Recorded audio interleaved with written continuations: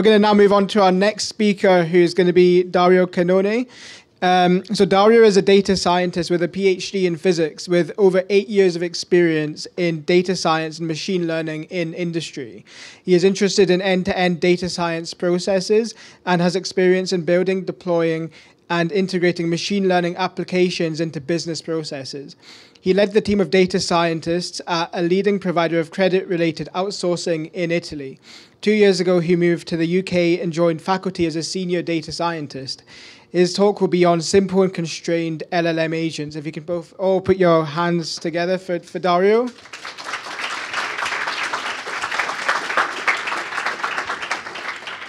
Thank you.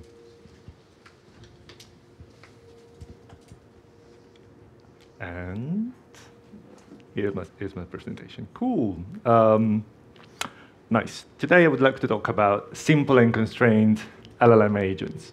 So this is the agenda.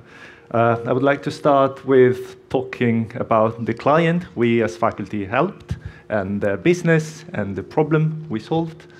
And then we'll try to understand why we needed an LLM agent to solve the problem, and why, in our case, we think that simple was better than complex. And we will finish with the benefits and limitations of our strategy. But before we start, let me just spend like 30 seconds introducing faculty and myself.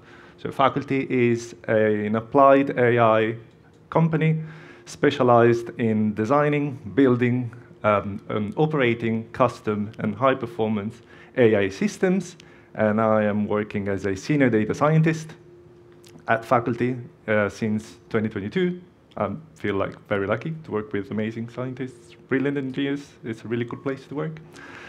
I have now more than 8 years of experience in data science, which makes me feel a bit old sometimes. And in my career, I have contributed to a wide variety of projects with a rather important engineering component, which I like. Some examples are real-time email and document classification systems for an Italian fintech company, and then real-time recommender systems for a major academic publishing company, and more recently, LLM applications for this leading UK fintech company that provides banking services. And this is the project I would like to talk to you about today. It's not just my project, also Ryan, who's in the crowd, and Luke, Brandon, Divish, Robbie, Dawn, and Joe worked on this. So first of all, thank you to the whole team. Cool. Done with the introduction. Let's start. So our client, this client, is a UK fintech company that manages a financial platform that provides accounts, cards, payments, and many other banking services to their customer. They have a contact center, as usual, and every year, the contact center manages millions of customers' interactions, either via phone, email, or chat. The goal of our project was to help them make the contact center more productive, improving speed and quality of answers, which in turn improves customer satisfaction. So how does a contact center work? We might all have this experience when calling our energy providers. We are the customer on the left. We want to talk with the company. The first thing that happens, we are put in a queue until the first available operator can speak with us. And when we can, then they will help us solve our problems. What kind of problems do we need to ask to those operators? Well, there is one class of problems which are probably simple problems that we could actually solve ourselves, but we didn't know, or we didn't know how we could do that, or how to find information about that. If we were the company and wanted to make this part of the problem more efficient, one way to do that is to try to redirect the customers to web pages where this information is written, frequently asked questions. So you would build a chatbot, for example, to put in front of the queue so the customer doesn't even reach the operators. There is a second class of problems, though. There are problems that the customers can't even solve themselves. So they really need to speak with someone. In that case, the operators will need to do manual background tasks to solve your problem, either looking up for documents in their knowledge base, or unblocking your cards, or giving you like statements of something. So they will really need to do something for you, and they have like many tools and external services they will need to use to provide you with what you need. This is the part of the problem we wanted to optimize. And if you want to optimize this, then you are thinking about helping the operators, not the customers. You want to be able to assist them, in our case with some Gen AI, to make to help them perform their tasks in an easier and faster way. So what we built is an operator-facing LLM-powered chatbot to easily retrieve information from the company's knowledge and databases. So ideally, while now the operator to solve like problems like the customer can't make their payments and it's the third time they're trying and now their card is blocked, they don't know why and they just want the payment to go through. To solve this complex problem where they would actually need to either remind or know what freezing a card means and how to unblock this card and what this transaction have to do with all of this. Instead of doing all this in different tools, they have just one single entry point, which is a chatbot. They can ask questions to do their work for them. So in this case, they would ask this chatbot to retrieve the details of these transactions, and then the status of the card, and then why a card can be frozen, and how to unfreeze the card, so that they can then take their actions or decisions and get back to the customer with a final answer. So we want to build this kind of tools. The idea behind all of this is that we don't need just an LLM to do that. We need an LLM agent. Let's try to think about why. So the requirements for this, if we have these example questions here, like about transactions, about cards, about processes, it's clear that this chatbot should know internal policies and processes of the company. It should also be able to query multiple databases in real time. It needs to, very importantly, understand when to do what. And finally, we also want it to reply in natural language because we want to make the life of our operators easier. So, cool.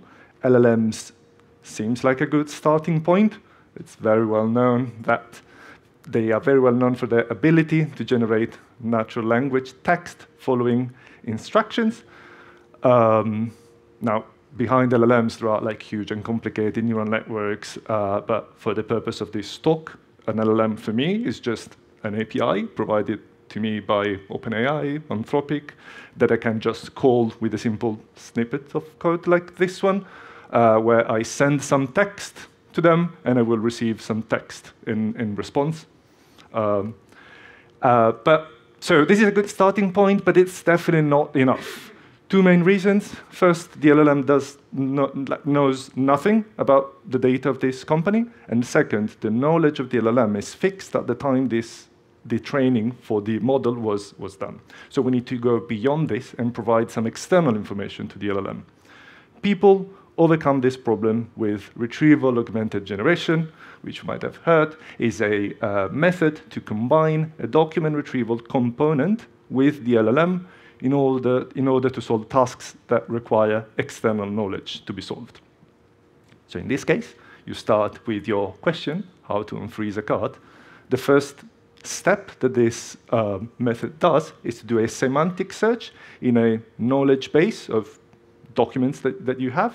And the part would pick the most similar documents to the question with the hope that the answer to the question is that. Then you extract this chunk of text from this document, and you provide this text to the context, so the prompt, for a new call to the LLM, where you now ask the LLM, please answer this question given the context that I've just provided you.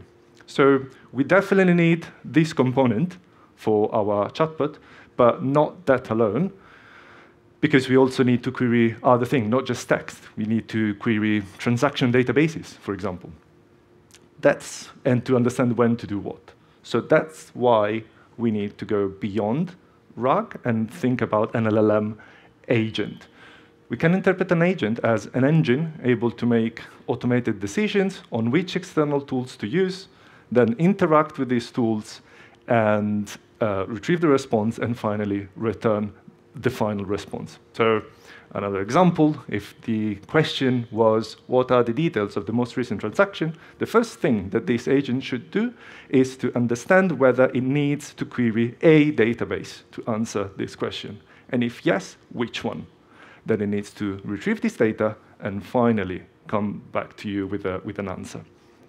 Now, if we want to build such an agent, we have mainly two possibilities. Either we try to build a complex and unconstrained agent, or a simple and constrained. We went for the second one. But let me start from the complex and unconstrained to help you understand why we actually did the opposite way around instead. So unconstrained agents, I'm using here a popular example in the literature, the React agent. React stands for reasoning and acting. So with this kind of agents, the idea is that you try to use the LLM to simulate a sort of thinking process. So this example on the left is from the paper, but the most important part of the slide is the right-hand side of the slide. What you're trying to do, instead of asking the LLM, just answer this question, is to ask the LLM to think about the question, whether it needs to call external tools. And then you would call the tools, get back with an observation of what you extracted, and in case, go back at the beginning. Then you think again, and then then you go on in this loop until the LLM thinks that it has the final answer, and get back to you with all the sequence of thought. Another way to think about that in pseudocode, you could interpret the React agent as a simple function where you have a question as an input. The first thing that you do is to concatenate the question to the React prompt, which contains the extraction for this, and then you enter this loop. So you call the LLM, you invoke the LLM, and pass the output and split it in a thought part and an action part. Now, if the action is not end, so the LLM doesn't think it has all the information to solve the task, the action is then a tool that needs to be used. So I use the tool. This could be calling APIs, search, Google search, and SQL queries. Get the observation out of it and concatenate everything into a new LLM input, which now contains the old one, plus the thought, the action, and observation, and start back again. Now, the second call to the LLM contains all of this. And again, you ask, think if you have the final solution, or to use another action. And you go over and over again until the action is end, and at that point, you return with all the sequence of thought and observation and actions that the LLM did. This is super interesting and potentially very powerful. However, it isn't what we needed, mainly for two reasons. So, first of all, when you start with this agent, you have almost no idea of what's happening. You will have an output at some point, but it's completely out of your control. Like, you're giving the LLM the freedom to go where it wants. The second problem is that because of the loop nature of all of this, you may need many steps to reach to a final solution. So LLMs are slow. If you have ever tried them, in general, they are slow. And this means that this tool will be slow, but we're actually doing the opposite thing, that is making the operators faster. So it's not going to work. More in detail, we are talking about the unpredictability of this kind of architecture, because the decision loop is a big black box. And specifically in our scenario, we are talking about a financial institution that provides banking services. This lack of reliability here means lack of trust. Second problem is the latency. We said if we have multiple calls to the LLM, we might be very, very slow. And also, if you remember from the pseudocode, we were concatenating inputs, which means longer and longer prompts, which means slower and slower requests to the LLM. Third aspect, actually connected to the first one, is it is really hard to evaluate. There is almost no way to inspect what's happening in the loop and evaluate the internal thought process of this kind of agent. Those are the main reasons why we went for the simple and constrained solution. So what do I mean with simple and constrained? Instead of trying to simulate a thinking loop, we decide in advance what's the workflow the LLM agent will always follow. So starting from a question, the first thing, we ask the LLM just to do one thing. We describe the tools the LLM has available, and we asked it to return only the subset of tools it thinks it will need to query to solve the question. Then we take this list and go to the second phase, the query phase. Here, we just ask the LLM to give us the right parameters to do the right requests, either API calls or queries everywhere, and then execute the queries. With the results, we go to the third and final phase, which is the summary phase, where we do a sort of a RAG-style prompt, and we ask the LLM to answer the initial question given the context that we extracted. Now we look one by one at each of these phases just to understand better what I meant. Plan phase, this is an example prompt. Let's take a look at the two main parts. In the first part, as we said, we are first of all describing to the LLM what are the tools it will have available to query. Examples here, in our case, tool number one, the internal wiki, where all the processes and documents and policies are described. Here is where we could do RAG, for example. The LLM doesn't need to know we need to do RAG. It just needs to know what there is, what this tool is. Tool number two, it could be a transactions API that we could use to retrieve the details of specific transaction. Tool number three could be, I don't know, the database of cards that we could query to find details of cards. In the second part of the prompt, we ask the LLM to respond with the list of tools that we would need to answer the initial question. So if the question, for example, is it possible to cancel transaction with this specific ID? What we expect from the plan phase is two tools. Tool number one, it would tell us that we will need to query the internal wiki, asking how to cancel a transaction. What's the process to do that? Tool number two, it will tell us that we will need to query the transactions API to understand what are the details of this specific transaction. Now we have this JSON list. We go to the second phase. In the second phase, we know all the tools. So we know that for the internal wiki, we need to do RAG. So we do RAG on the internal wiki in the standard way. We embed the question, do semantic search, and extract the chunk of text that is similar to the question so that it's likely to contain the answer. For the second tool, we know that we need to call the transaction API. We don't know the parameters yet. So which transaction, which ID. So we ask the LLM to solve this problem for us and to give us the right parameters to do this specific query only. We have the results at the end of this phase. We have everything to actually respond with the final answer, which happens in the summary phase, where we ask the LLM just to respond to the initial question given what we extracted from the query phase.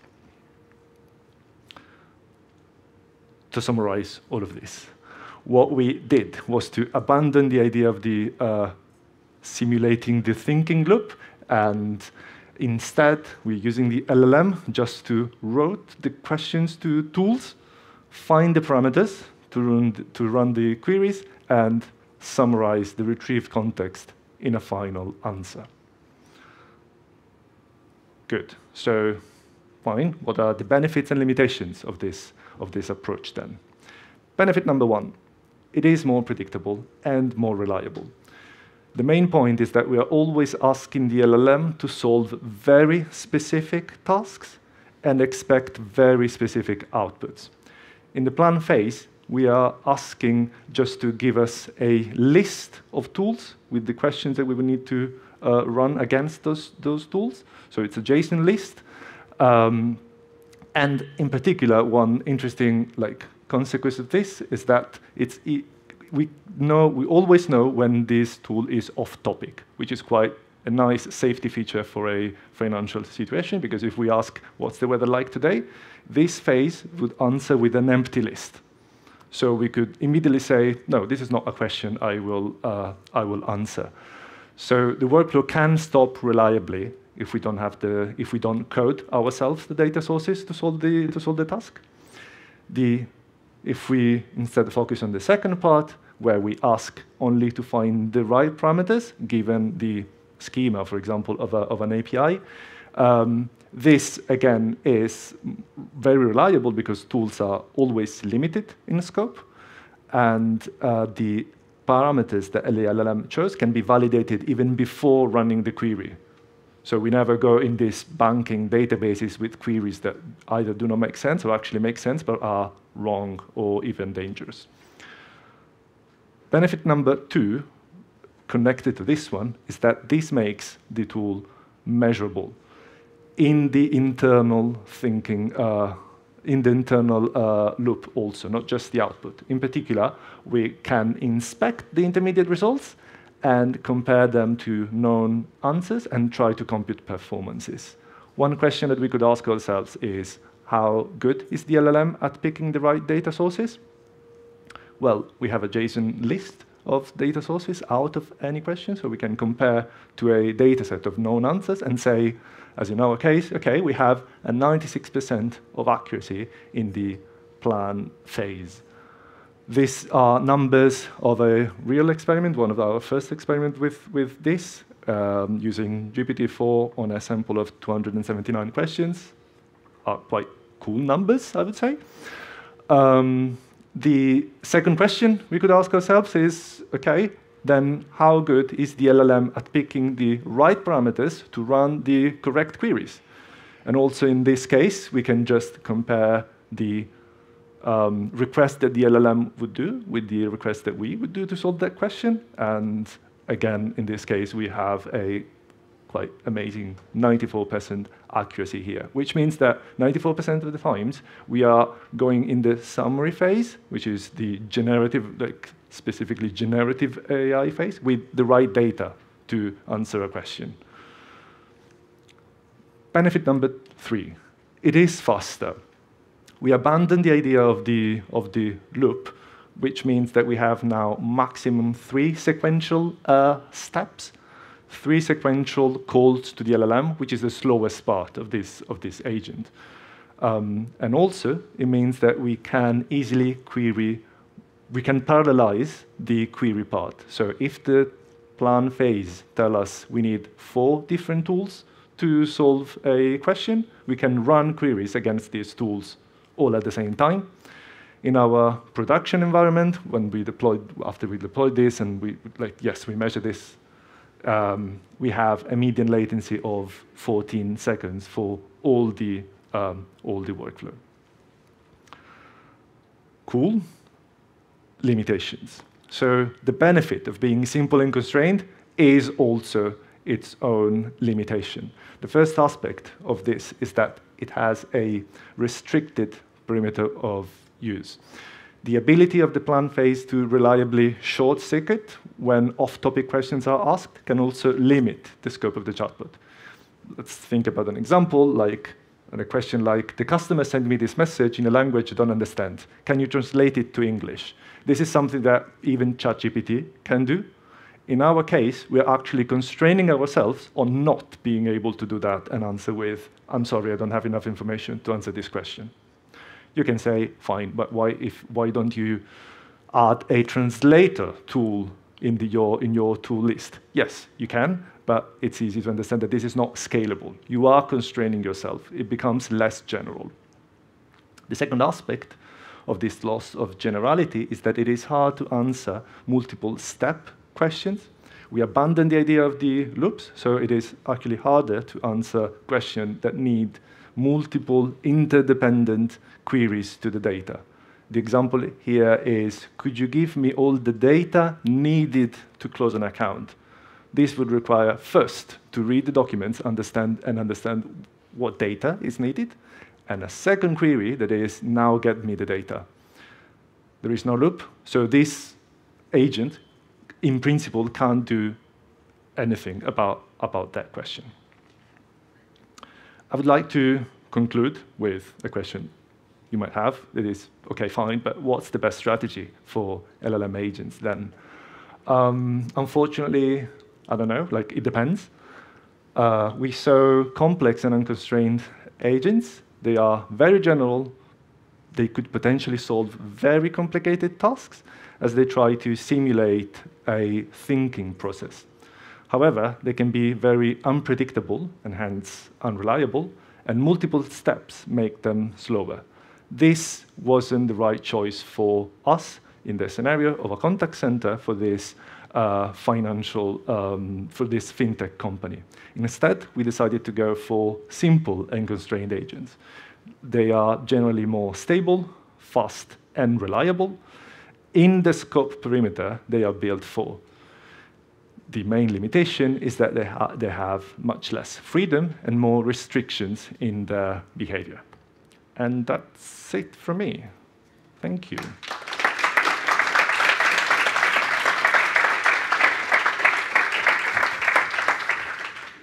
Thank you, Dario. Yeah, do we have any questions from the crowd? Excellent talk, thank you. I'm wondering if you approached an even simpler approach, which is to perhaps model every single user journey in some kind of gigantic decision tree, and then use the LLM to understand where to intercede.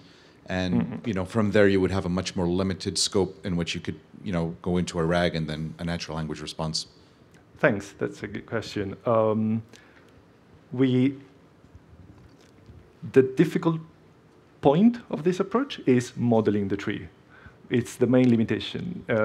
It is hard to model a tree when the problem is actually very broad. Like you don't really know what the customer will need from you. So it's not like the simple, let's go to one of the first slides where we had like this, yes. So for this situation, having a sort of decision tree is what actually companies do when we might all have the experience of this, like talking with a chatbot that is not really clever and say, oh, well, it's this or that, and then this or that.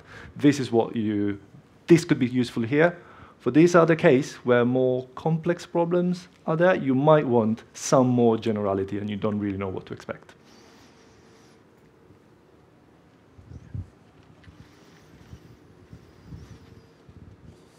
Thank you. First of all, thank you so much for the talk. It's very insightful. You mentioned that the model has problems with like multi-step processes. But what if the operator sort of breaks the question down into two? And would the model eventually be able to also let the user know, like, hey, this is a very big task for me. Could you maybe break this down so that I can have it in like two separate queries? Cool. So the plan phase tries to break everything down into smaller subtasks, but I guess your question means what if it can't? So by default, it will give you probably an incomplete answer, and then, as you said, yes, it's up to the operator, to the user who is using that, to try to rephrase the question. You might go beyond that, like adding memory and then thinking loop, and then you are back in the React style of agents. Probably you can be in between the two, but yeah. So it's not like the contextual RAG that it picks up also the first question and then versus. The point is that there are no loops, so it's more a question and answer. Like, this is a question, this is the answer. Probably the thing that you would find is that the answer is not satisfactory to you. It's like ChatGPT not giving you exactly what you asked for, and then you need to rewrite the question, and then you try it again, but it's not exactly that, and then you do it again.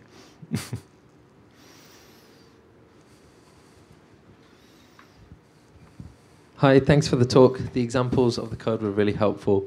My question's around the security. So you mentioned you worked with a financial institution.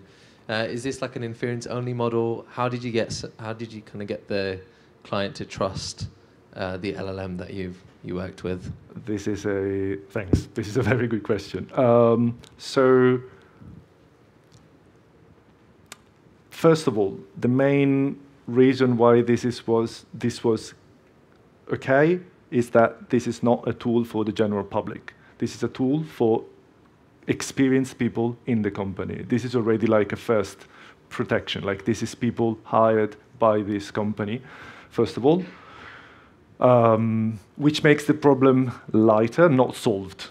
There are safety measured, built in by design. For example, one example could be in the query phase, the worst that can happen here when you try to query the transaction database, for example, is that the question is about customer A, but then when you ask the LLM to give you the parameters is customer B because it hallucinates in some way, and then you answer to customer 2 about a question about customer A with the data of customer B, which is the worst possible thing. Okay, we didn't try to solve this with the LLM. We just said the LLM doesn't choose the ID. The ID is given to the software part of the agent. So it's instead of trying to solve safety with the LLM, it's just don't ask the LLM to do things that you don't trust it to do.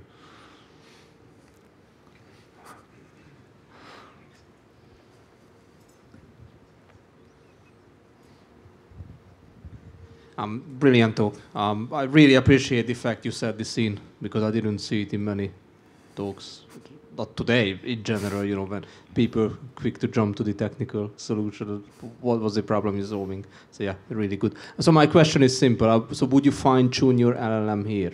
Or would you just use the OpenAI, you know, ChatGPT, for example, and do everything you're doing here? Or do you think it's necessary to like tune the LLM for these specific domains? So this is like in production right now, there isn't a tuned LLM. So there is a GPT-4, Anthropic, Claude 3, whatever, like actually you can choose, but there isn't a fine-tuned LLM. I guess you might have better results with fine-tuning. I think the problem that actually made us think, let's not start with fine-tuning is, again, the problem about the data that you have here. Like you might want to fine-tune these models with PII data. So what if the LLM at some point, instead of trying to respond to this question about customer A, just because in the training that you use for fine-tuning had the data about some other customer, then hallucinates using this other data? Like, we thought this problem as a hard problem to solve, so we first went to production with this, and then as a second step, we might consider fine-tuning. Hi, thanks. You mentioned one of the problems with React is this difficulty of measuring its internal thought process and how you overcame this in the setup you've got. I was wondering if that has benefits for the end users, not just the people who are building these systems. Does it help build transparency for the operator in any way? And do you have any thoughts on that? Thanks. Let's go back to here. Yes. So yes, these were measures. So what we did is to use. This is a very good point. Thanks. So it's not just about measurability; it's also about transparency. In particular, we know the faces, we know what's happening. So, for example, we can just output these references. Like, to answer this question, the internal wiki was queried, and this was the question asked to the internal wiki. And also, like, we extracted this information from this document, from RAG. So we can use the intermediate outputs of the phases and surface them to the customer to help with the reliability of this. like to answer this question, we queried the transaction database with these parameters. Thanks.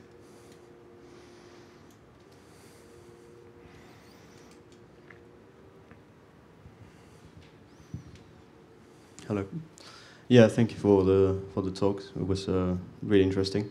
I have two questions. My first question would have to do with the frameworks that you're using for the internal part, the intermediate steps. Is that a custom framework? Is it? So, yes, it is custom. Some of you might know LangChain. We didn't use LangChain. I don't know if there is any developer of LangChain here, so I don't want to but it's very complicated. It's very, very broad, while we're actually trying to do something very specific and we want control. So that's the main choice why we didn't choose LangChain.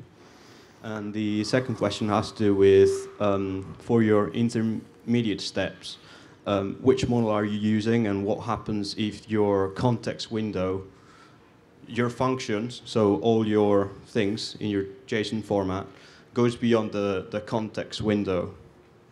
Yeah.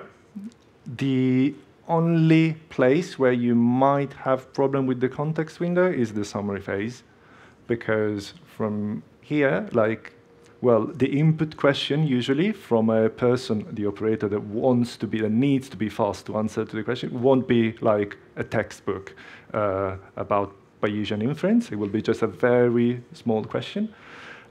Here you have a very small output, so no problems with the context window here.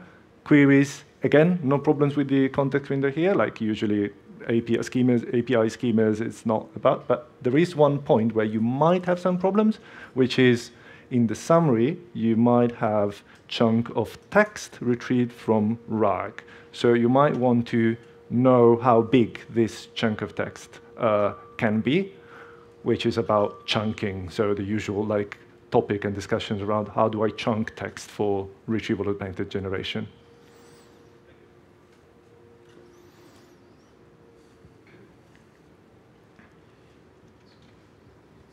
Hello. Many thanks for a very nice talk. You showed a slide where you had the benefits and the negative points of React and the simple agent.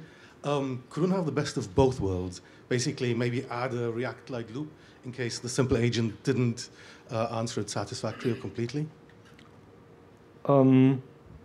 I think yes. At the end of the day, this is software. This is engineering. Everything can be done with this, and I think you can try to find something that is still simple but a bit more general.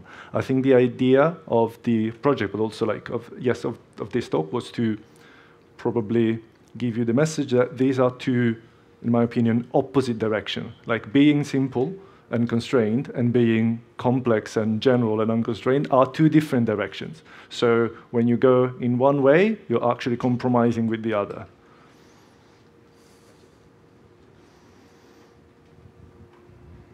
Hi, thanks. Nice talk. My question's around the production environment that you were talking about and how you deployed it as well. What were the sort of... Can you share a bit of experience on what the most unexpected things that happened were when you went to deployment and production, when you handed it over to the company? What were the things that maybe went wrong that you hadn't anticipated? And then my kind of related follow-up to that is, what are the things that you have to do in a kind of maintenance mode with that company as well? I think the most unexpected was the amount of tickets you need to open connections, in the company, the IT, the number of tickets you need to open, how to follow this process in a financial scenario. I don't know, processes are rigid, can be rigid, but that's probably not giving you a lot of information. Deployment, I think so first thing, these LLMs can't, you don't want your data to go over the internet. So you want private connections, and you want the LLM OpenAI or via Azure, giving you OpenAI models to be your connection and your networking part. Was probably the hardest part. I'm not also the most expert in this part, but probably that part was initially a blocker. Once we got that, then the deployment per se with all the Kubernetes stuff was kind of okay. Yeah, we can talk more about that later.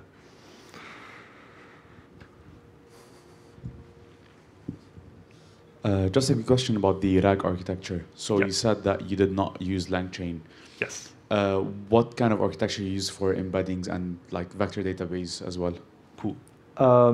So let me try to answer this question. How with the RAG slide? Yeah. So you're asking about this part. How does this part works? Like semantic and okay. Good. The answer is this is a map-only RAG. So we just query the document, extract the document, and give everything to the summary phase because the summary phase is the reduce part. So the idea is similar to a map-reduce RAG, but here you just do the map part. The reduce is all delegated to this summary phase. About the vector database, nothing too fancy, like Postgres with pgvector. Also, like it's not tons of document, so this choice doesn't really, I wouldn't say, yeah, doesn't really matter. Like it's fine, it's not at the moment, like of course you want to scale, but it's not, again, like a massive amount of text. I think an interesting point here in the development of this RAG part is the chunking strategy. Initially, we started with a very simple, just chunk up to some number of characters. That was kind of okay, but not really the best one. And so, yeah, the interesting part is that actually we didn't solve this problem at the software level, we solved this problem at the process level. So with the company, we decided to clean and rewrite the documents and make the content creators of this document do their own chunks. For example, with sections. So the chunking is actually decided by the user, which was, in my opinion, like a really lucky part, because there is no better chunking than the chunking you do yourself. Just a quick follow-up is that basically the libraries that you use, for example, LangChain is not, I wouldn't say it's a production kind of library. What kind of production libraries like do you rely on in the development? So I guess if you look at the pyproject.toml file with our libraries, you will find like just Python, like, and probably the psychopg2 to query Postgres and nothing more. Like it's all very basic Python stuff. The vector search is delegated to pgvector extension in Postgres, and yeah, and that's it. We have time for one more question. Thank you. Absolutely brilliant talk. I'm really interested in the measurement part. You had that slide up for a while, because it's not often you see testable LLMs. So the LLMs are non-deterministic, so if you ask the same question twice, you might get different answers. Did you run it 79 times, or multiple times? Yes. There's a bootstrap approach into this. Of course, like depends on how much time you want to wait, but the numbers we are getting there are the average over a number of evaluation on 279 questions. So, for example, 5 times calling 5 times all the workflow on all the 279 questions, then you do the average and you find these numbers. You can do like 30, 2,000. It's just a matter of how many days you want to wait. Cheeky follow-up question. So you mentioned other models. Did you just test it on GPT-4? And did you see a difference between the GPTs or, say, the Claude model, for example? Thanks. Great question. Yes, we did try with GPT-4 Turbo and GPT 3.5. The main point is that we are not sure that the measurements are really comparable because the prompts are not comparable. Like model number 1 might require some prompt, I don't know, like engineering, that is specific to the model. So given the same prompt, you change the model, this model is performing worse. But is it because of the model or because of the prompt that you tweaked for the other one?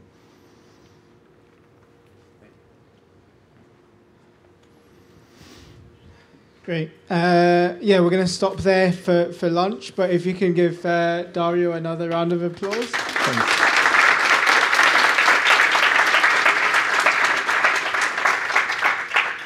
So yeah, we're going to stop. There's a 45-minute lunch break. We're going to be back again at 1:15. Patricia will be taking over the emceeing, and we'll have another couple of talks here. So yeah, thank you very much, and see you again soon.